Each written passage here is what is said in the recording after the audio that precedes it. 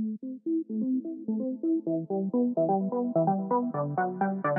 everyone, my name is Cam and welcome to another RAMShard Minecraft plugin tutorial. Before we get started, be sure to drop a like and subscribe for more tutorials. Plugins are a useful tool for your Minecraft server that allow you to add many different cool features and customizations such as ranks, game modes, and rules.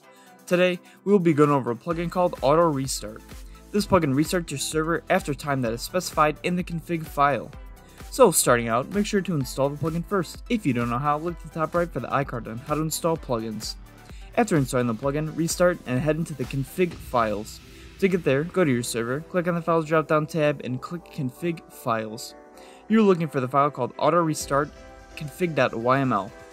Here you can change the time before restarting in hours, and below is where you can change how long the countdown starts in seconds. After configuring, click Save and restart your server. And now you're good to go. The server will restart when your set time is up. And that's it for this plugin. If you have any more questions or want to check out more features that this plugin has, I will leave the plugin page in the description. That is how you can incorporate the AutoRestart plugin on your Minecraft server. Thanks for watching.